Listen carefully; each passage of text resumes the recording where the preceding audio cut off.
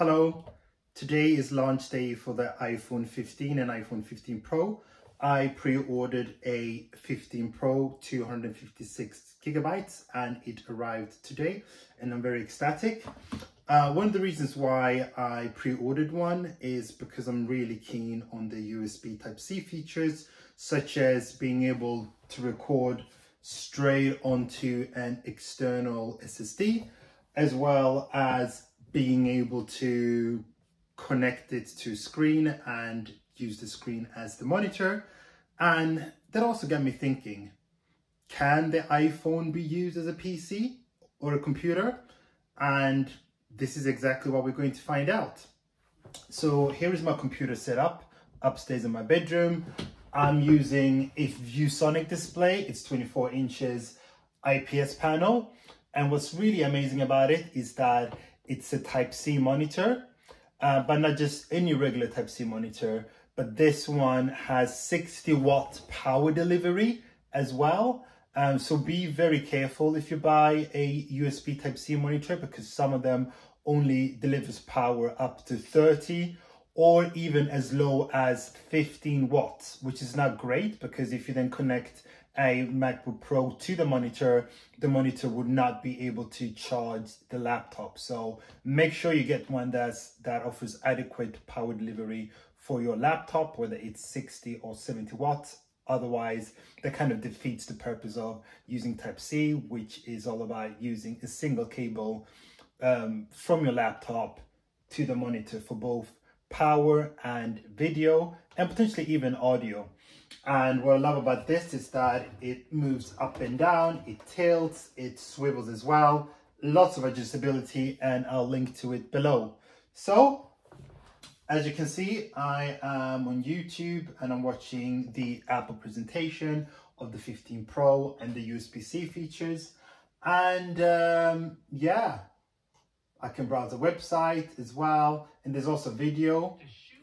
Instantly transfer and 48 audio. megapixel Pro RAW directly. However, that audio was actually coming from my Bose speaker. The monitor does have built-in speakers, but they are incredibly weak. But I just wanted to show you that with one cable, you can get sound, video, and audio from your laptop to the screen.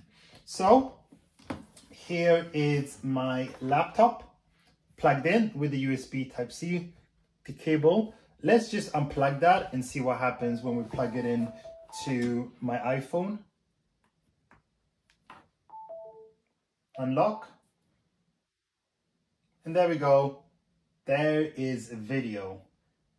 And if I go on the website, it's super responsive. It's almost one-to-one. It does look a little bit faster on the iPhone because it has 120 Hertz. But you can see that the display controller is genuinely really good. If I turn the phone landscape on a website, you rotate as well. There is letterboxing at the top. And yeah, you can definitely browse on this if you want to, but the aspect ratio isn't really that great. But let's just leave the phone like that. And to the monitor, I have also plugged in keyboard and the mouse. It's all plugged in there using this 2.4 gigahertz YouTube transmitter and receiver. And just to show you, the mouse does not work. Keyboard, the arrow buttons, the directional keys, they certainly work. And if I go into the address bar at the top, the URL bar, that works fine. However, I think we can get the mouse to work by going into settings and going into accessibility, click on touch, assistive touch on, and what we then get is a cursor. And now I can use the mouse. All the letters and numbers work. However, there are some things that doesn't seem to work that well.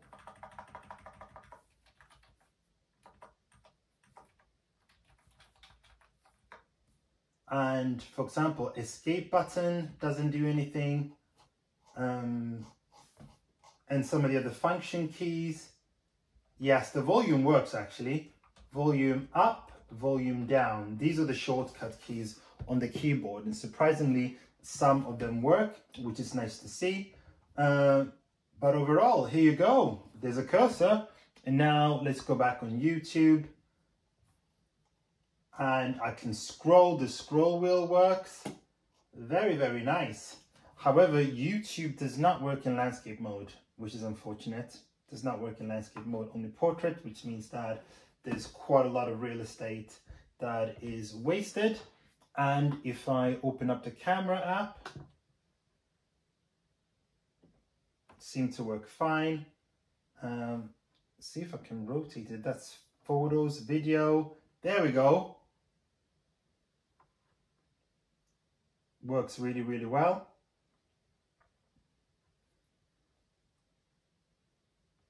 So yeah, the mouse does work, but then we have this annoying little touch button there as well. So it's a little bit of an eyesore, which isn't that great. And I actually do wish that landscape mode worked really well, worked a lot better, because then, for example, if I plug in my iPad, which is an M1 MacBook Pro, 11 inches. So I just need to unlock it. That one works right away, which is lovely. But the experience on the iPad is so much better. Yeah, I can just move the cursor down here. I don't need to activate assistive touch or anything. And some of buttons like escape that works here. Yeah, and it just seemed to have stage manager, which also helps, which means that you can take advantage of more of the screen. But even here, it's still letterboxed, and that causes a problem, especially on the iPhone. If you watch video,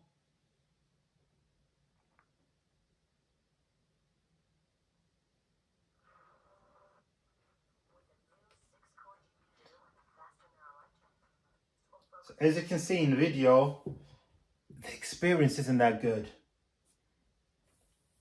The video is only viewable in a small area of the screen, which means that everything else is wasted.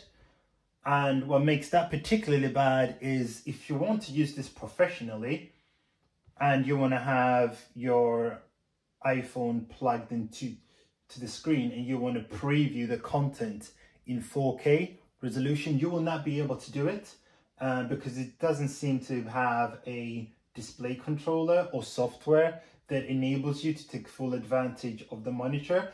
I do hope that that will change eventually, but that all really depends on what Apple's aims are with the USB Type-C features, because they have invested heavily in spatial computing, and I can expect them wanting to edge us towards that rather than using the iPhone as a computer. And trying to use the iPhone as a computer now on the monitor feels like trying to use the iPad as a computer in 2015, 2016.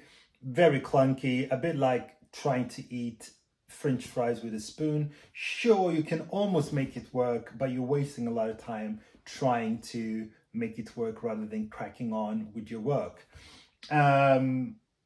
However, we do carry the iPad with us everywhere. Or even like, the iPhone especially, I meant. And the hardware is clearly there. So what I would love to see is Stage Manager on there.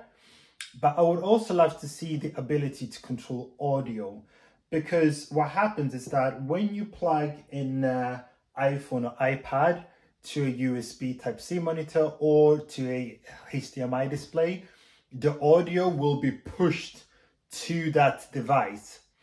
So that means that with this monitor, if I don't want to use its built-in speaker with my iPhone, there is no option to output audio to the built-in speakers on the iPhone or to my Bluetooth speaker.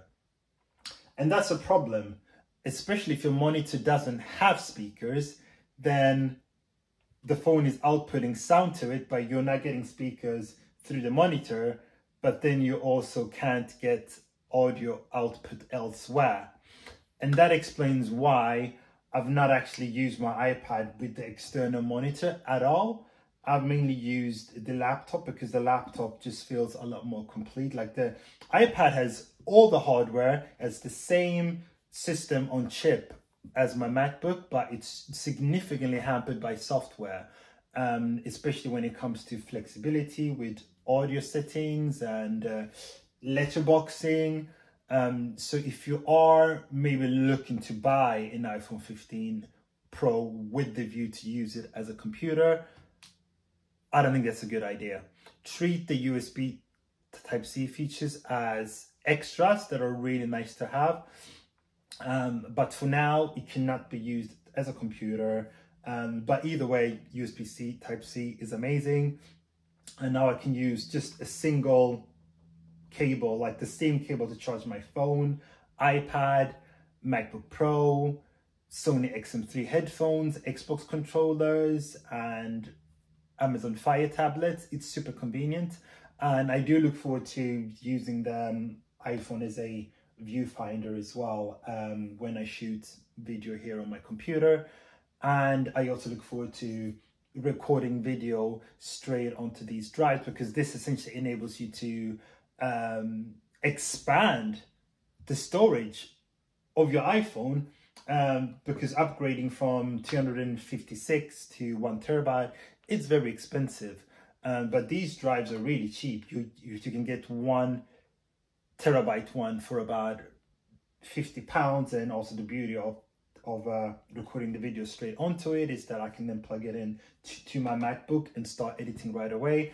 I don't need to wait hours for content from my phone for the videos to upload to iCloud and then download to my laptop, but I can just transfer everything using one of these drives. So let me unplug